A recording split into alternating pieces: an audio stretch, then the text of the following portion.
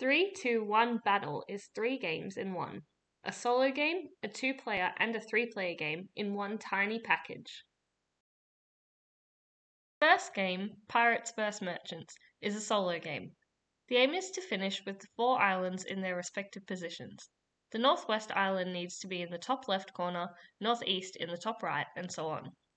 If the pirate ship is ever adjacent to the merchant ship, you immediately lose the challenge. Each challenge has a set number of moves you must solve it within. In this particular challenge, to earn gold, you must solve it within 8 moves. A move consists of swapping any 2 adjacent cards.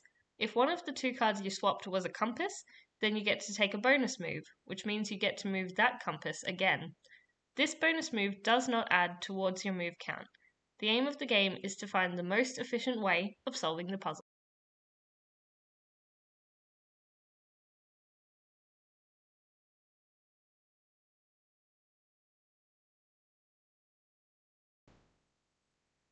The second game, Pirates vs Samurai, is a 2-player battle. Each player has their own deck of 9 cards. Players alternate playing 1 card at a time. The aim is to have more soldiers left on the battlefield than your opponent at the end of the game.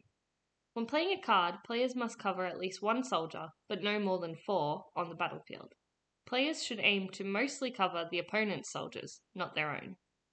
Players may place cards either horizontally or vertically by rotating the cards. After all 18 cards have been placed, count how many samurai and knights are still left on the battlefield. The player with the highest number of soldiers wins. The third game is a 3-player party game. Outbluff your opponents with your best poker face. When players battle, a samurai defeats a knight defeats a pirate, and a pirate defeats a samurai. At the start of the game, each player is randomly dealt 3 cards. One person is designated start player.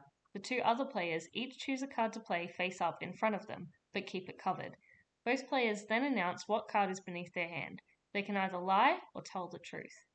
The start player then openly plays a card. They must use their wits to deduce whether the others are bluffing or telling the truth. The start player then chooses which of the 2 other players to battle. The loser of the battle discards their card.